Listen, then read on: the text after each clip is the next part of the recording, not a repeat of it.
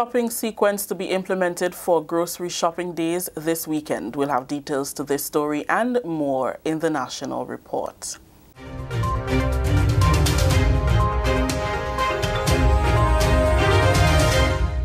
With the details to the news for Wednesday, April 8th, 2020, I am Rakisha St. Louis.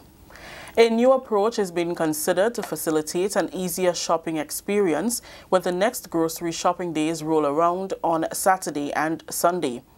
People will be allowed to shop within a stipulated period of time in the morning or afternoon, depending on their last name. During a press conference on Wednesday, head of the RGPF Community Relations Department, Superintendent Vanny Kerwin, explained that the process will be done in alphabetical order. We are experimenting with a new sequencing, and so shopping on these 2 days will be conducted by alphabetical sequencing in 2 tranches by surnames, first A to M and N to Z, and I'm going to explain. On Saturday the 11th, persons whose last name or surname starts with an A to M will shop from 8 a.m. to 12 noon. And persons with surnames starting from N to Z will shop from 1 p.m. to 5 p.m. You would notice there is a space of an hour, 1 hour between the 2 shopping periods. And this is necessary so to allow the first tranche to complete their shopping before we start accessing persons from N to Z. The following day, which is Sunday the 12th, the reverse is going to go into effect, meaning that surnames from N to Z will now shop from 8 a.m. to 12 noon, and surnames from A to M will shop from 1 p.m. to 5 p.m. Now, why this is necessary? The powers that be have been listening to all of the complaints that we have had on the ground. You would appreciate that for the last couple of days, shopping days were very chaotic, disorganized, and it caters for the clustering of persons violating the 6 feet physical distancing protocol. To avoid this new sequencing system is now being introduced as a trial run to see how well it works going forward. He says the new shopping sequencing model will allow for early shopping for both categories on alternate days.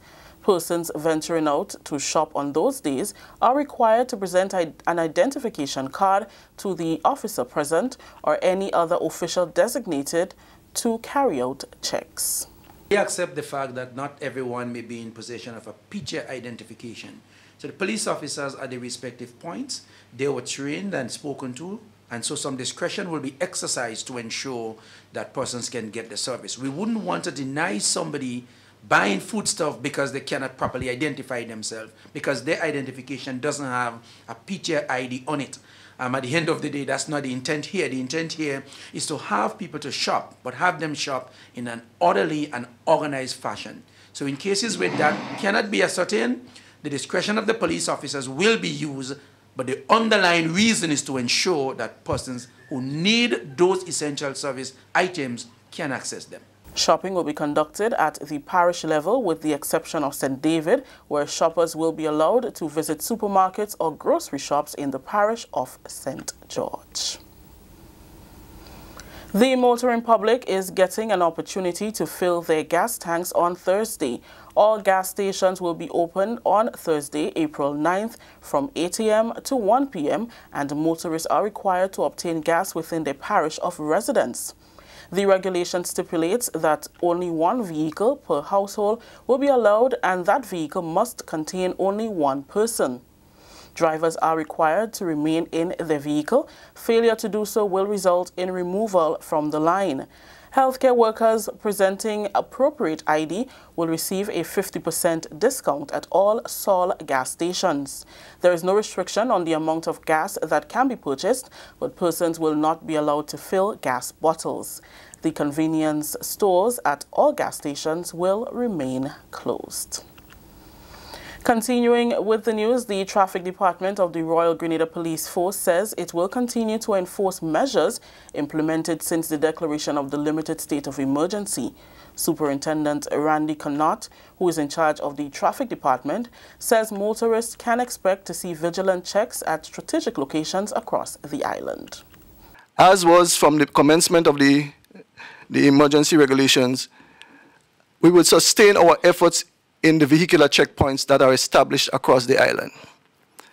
And these checkpoints are strategically positioned to ensure, and especially as we move into the third phase, that parish boundary regulations are maintained. We also would continue our efforts with the static checkpoints to ensure that persons within parish boundaries do not use the opportunity, even though you have a special access permit, to move without any sense of purpose. And that is what we want persons to ensure, that whenever you move, it must be with a sense of purpose. Your permit is not an exclusive right to just traverse the area. Mobile patrols will be heightened and relocation of traffic officers should be expected throughout Grenada to ensure that the regulations are adhered to. Our mobile patrols, which obviously would be increased throughout the towns and suburbs across the island. And our operations generally would be intelligence-based, and our enforcement and management operation on shopping days and refueling days also, as approved by the Commissioner of Police, would see heightened presence of not just only traffic officers for the maintenance of law and order and the traffic regulations, but to ensure that at least the distancing protocols are maintained. This is the National Report. We'll have more news after the break. Protect yourself and our community from COVID-19. Wash your hands frequently with soap and water for at least 20 seconds. If soap and water are not available, use an alcohol-based hand sanitizer with at least 70% alcohol. Use a tissue when blowing your nose, sneezing, or coughing. Immediately discard the tissue properly and wash or sanitize your hands. Avoid close contact with people who are sick. Let's do our part to ensure that each and every Grenadian remains healthy. To stay up to date, visit the Government of Grenada's webpage or the Ministry of Health's Facebook page. For more information, contact the Ministry of Health's hotline by calling 53-VIRUS. This has been a public service announcement brought to you by the Ministry of Health. Welcome back. With all gas stations being opened on Thursday, farmers are being presented with an opportunity to fill their tanks. While another gas station was opened on Wednesday, not all farmers were allowed to access the gas pumps. Superintendent Vanny Kerwin, officer in charge of the Community Relations Department, says they are trying to devise a systematic and organized way to allow certain sectors of the farming community to refuel. Farmers that have been considered now as farmers who have nurseries or farmers who are involved in animal husbandry, farmers who have nurseries or farmers who have animals to tend, or other registered and recognized farmers will be considered. We understand that all farmers or all categorization of farmers will not be able to access the pump. We expect some disappointments, but I can assure you that the powers that be are working feverishly to ensure that all farmers at some point will be able to fill up at the pumps.